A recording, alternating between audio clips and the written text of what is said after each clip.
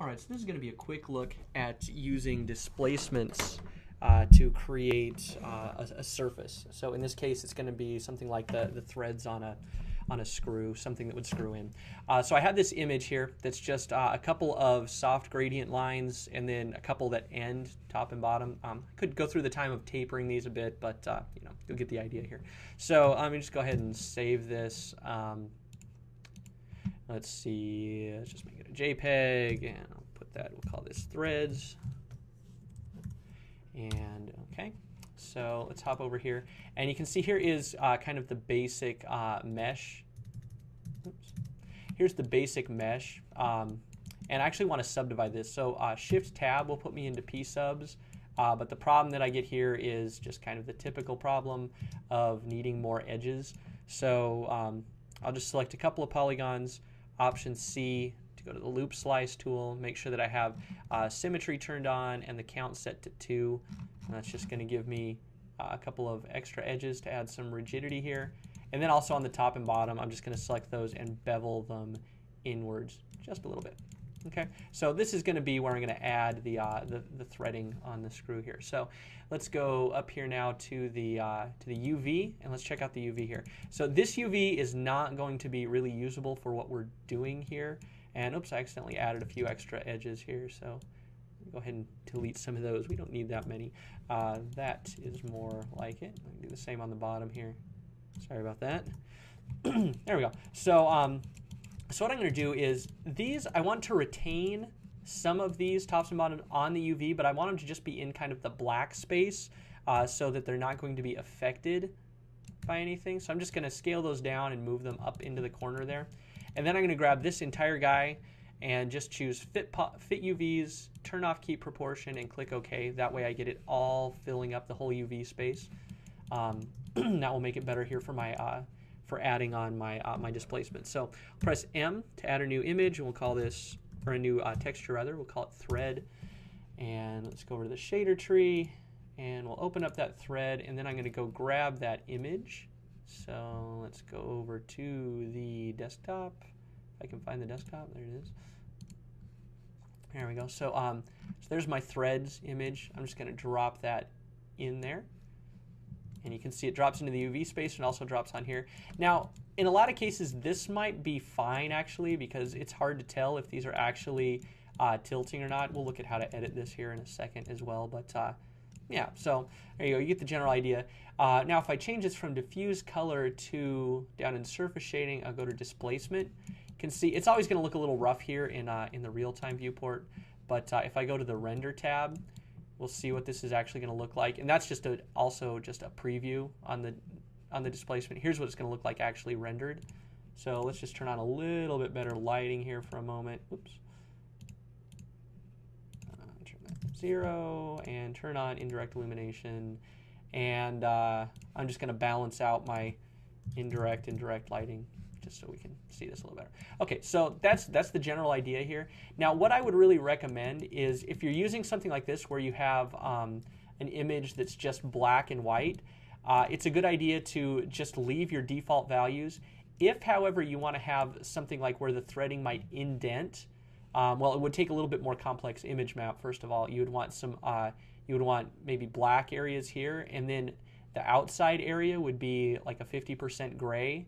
And this would be like the effect of using the overlay mode in Photoshop, where gray, 50% gray is neutral and doesn't affect the image. Anything brighter than that will lighten, anything darker will darken.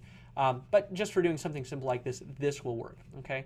So the only thing that we need to do then is make a little adjustment. And you could do this in Photoshop or here in 3D. If you're going to do this in Photoshop, I actually don't have Photoshop on this computer, but you could take this entire image and then use the perspective or shear tool or something and kind of angle this a little bit. We can actually do the same thing here with the UVs. So I'm just going to select this entire thing here, and I'm going to turn on a linear fall off and turn on my move tool. Oops, let's get my linear fall off working here. And I just wanted to go vertically up the entire way here. So I just want to kind of snap that right to, or sorry, I'm going the wrong way. I want to go left to right. And now if I use the move tool, you can see it's going to move up just part of this. Okay, so let's look here. This is actually divided into, this is a 1024 by 1024 image, and it's divided into 1, 2, 3, 4, 5, 6, 7 edges here. So it's actually 8 divisions. So I would actually want to go 1/8 of the way up if I want this to tile correctly. So let's see here. I can do this. I can just use my V here. I can do 1 divided by 8, and it will do the math for me because I'm math challenged at the moment. My head's not working. And that ought to work. And then what I can do here is I can just take, oops, I can turn off my fall off and just move the entire thing, wow, back down to kind of center it up.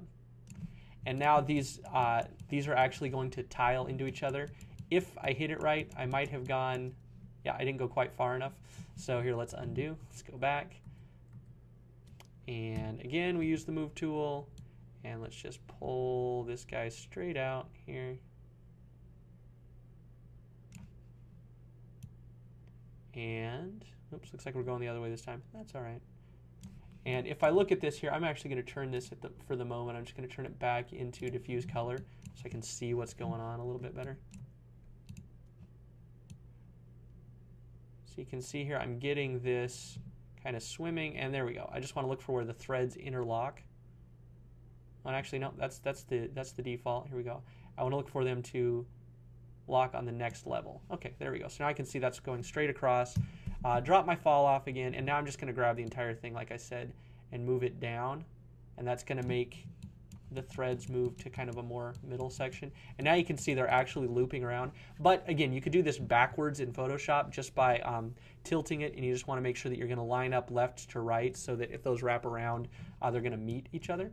So now let's deselect that. It's a hair off right here. There's a tiny bit of a black bit. So what I could do here, you can always fudge your UVs to fix things like that. So if I just move this UV edge in just a tiny, tiny bit, see that blackness goes away. Yeah, that was too far. Anyways, you get the idea. We can just do that.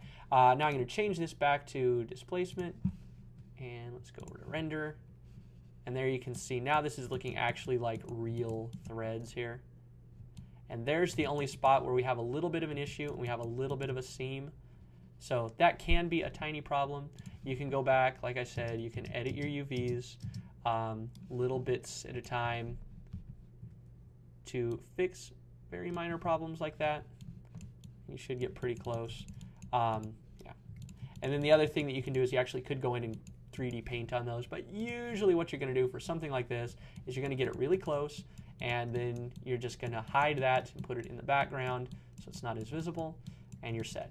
So the last thing, if you want to adjust this height-wise, would be to go to your actual base material, and you can see my displacement distance is 20 millimeters. So if I want this to be a little deeper, let's say we take it up to 40 millimeters, it's going to double the depth of that, and from there you're good to go. I'm just going to real quickly set this down to something more metallic. So let's go match my specular, and in this case I'm going to turn on a little blurry reflections. I think it will look nicer.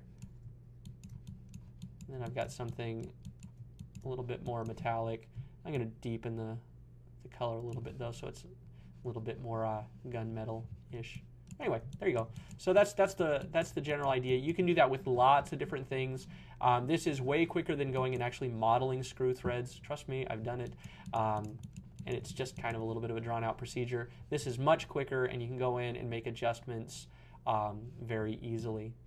You can change the position of the screws, again, just by going into your UV map. Oops, get to my polygons here. And I can just move this, and it will adjust where the screw threads are. You can get a quick preview of it here.